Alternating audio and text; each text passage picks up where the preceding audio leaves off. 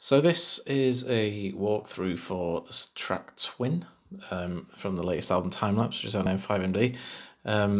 So basically this is just the kind of demo for it, which I made, and then it was a track that we kind of fleshed out when the band was still a duo. We fleshed it out on Tom's computer, so this is a bit weird in that I've only got the small little demo thing that I took. But anyway, these are the elements that we kind of built the track around anyway. So it's built around kind of 4 elements.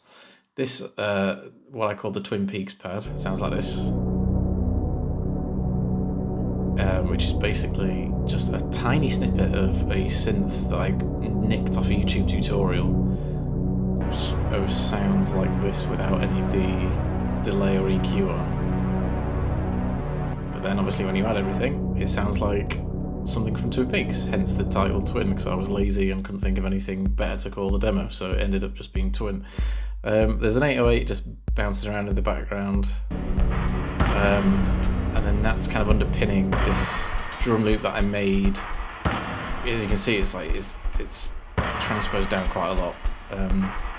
It's actually, and then that's how it should sound, with a bit of reverb and a bit of EQ on. We ended up using both versions. The pitch down one is kind of trundles along at the start of the track, and then towards the end we actually put in the regular version. So the rhythm track for Twin is based around a loop that we took from a Bernard Purdie track called Funky Donkey from the early 90s. Basically what he did in the early 90s was put out CDs of just his drumming that was specifically for DJs, producers, anybody to just use, cut up, just do what they want with them, sort of like a proto sample pack really.